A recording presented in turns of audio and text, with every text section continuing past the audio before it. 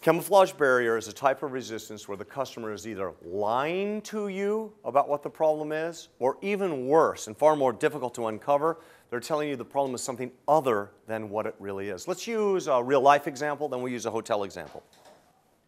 A real life example. Ladies, we have more women in the room than men today. Ladies, you've ever gone into the dress shop, that boutique, and the second you walked in, across the showroom floor, you saw a dress that really got your attention. Whoa, mama, look at that dress. That's a beautiful. And so you walked over to it, and as soon as you saw it and flipped the price tag, and you saw it was $380, the salesperson walked up to you and said, oh my God, that dress is you. You absolutely must try it on. And you looked them right in the eye and you said, oh no, I've got one just like it at home. I was just sort of curious. And what's the truth about the problem? You didn't want to spend $380 on that dress. What did you tell the salesperson the problem was? Oh, I already have. I got one just like it at home. That deal is over unless the salesperson can come back and figure out a way to remove the objection. Simple example. Now let's use a real life example. One of my good friends was a guy named Jim Van Dusen. Jim Van Dusen was the general manager of the Hyatt Regency Denver Tech Center. Promised we'd come back and talk about the Hyatt Regency DTC. Nice hotel. Nice hotel. Well, I was at my desk in San Francisco, and Jimmy called me one day, and he said, hey, Steve, do you know Fred Favada with the American Society of Civil Engineers? I went, sure, I know Fred Favada. I booked his business a couple of times. Great guy. I've been to his house. And he said, I said, why do you ask? And he said, well, you know, he's got me right at the altar on the January midwinter, and, you know, January Aspen Vale, ooh la la, January down below in Denver, hey, permafrost, it's rough going. It's rough going. Denver in January is, yeah, you want all the business you can get. You're excited about a chance to book some business. And he said, well, he's got me right at the altar on the January midwinter, and I just can't get him to commit. Would you do me a favor? Would you pick up the phone and call Fred? I went, sure. Now, we didn't know what a camouflage barrier was. We were just a bunch of squirrels trying to get our quotas met. So I picked up the phone, I called Fred, and I said, hey, Fred, Steve Steinhart, how's it going? Good. How's the wife? How's the kid? Yeah, everything good. Yeah, listen. Hey, listen, Fred. I just got a phone call from Jimmy Van Dusen at our Hyatt Regency Denver Tech property, and he said that you're interested in the January Midwinter Conference, but you're having trouble making a decision. Is there anything I can do to help? He goes, no, not really. So I knew enough to say, Fred, let me ask this question. Are you looking at any other hotels?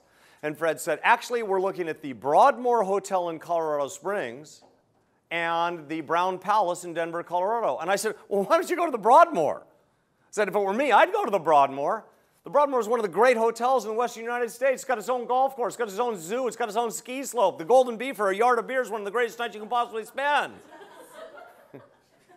He goes, well, you know, the accessibility, I got a lot of guys coming in from the East Coast, flying into Colorado Springs. This was before Colorado Springs had redone its airport. Now it's one of the really beautiful airports, but at the time it was really just a Quonset hut, yeah? And he said, I don't think that's going to work out. I'll go to the Broadmoor, but not for this meeting.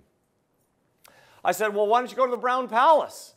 He goes, I said, why do you want to go to the Brown Palace? Because at the time now, the Brown Palace has gone through a significant renovation. It is once again beautiful. The Brown Palace is named after Molly Brown, the unsinkable Molly Brown. It has historical significance. It's really a beautiful hotel. But at the time, the ownership had sort of let it run down a little bit. And I said, Fred, why would you want to go to the Brown Palace? He goes, well, my wife used to go there with her family when she was a child, and she's got this romantic notion. I said, have you seen the Brown Palace? And he goes, yeah. I said, are you really comfortable taking this meeting there? He goes, no, I can't. I said, okay, so the Hyatt's got it. And he goes, well, now, I'm going to lend you some words.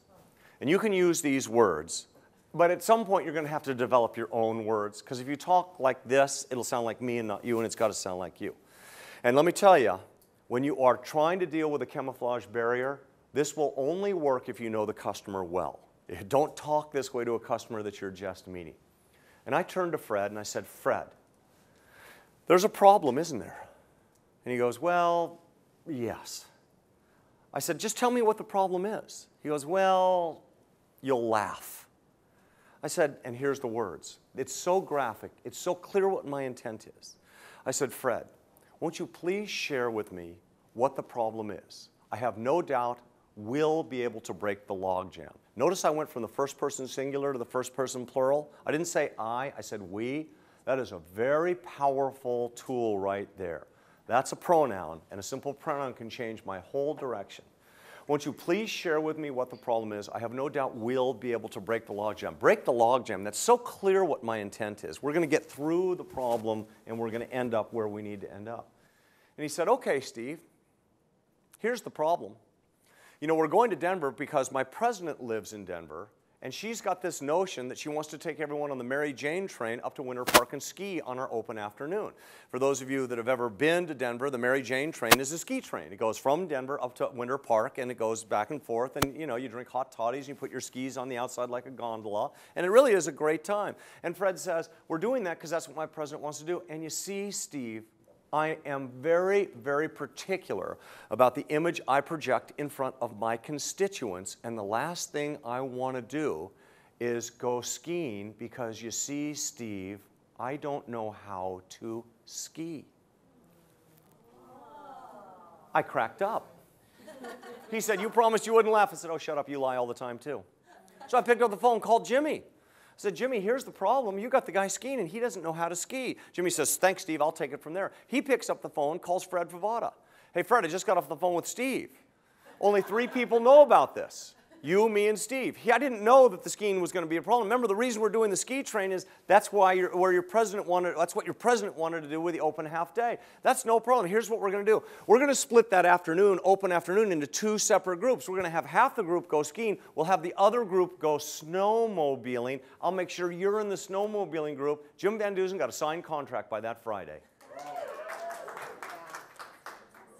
Until you discover what the point of resistance is, until you discover what the camouflage barrier is, you're a dead duck.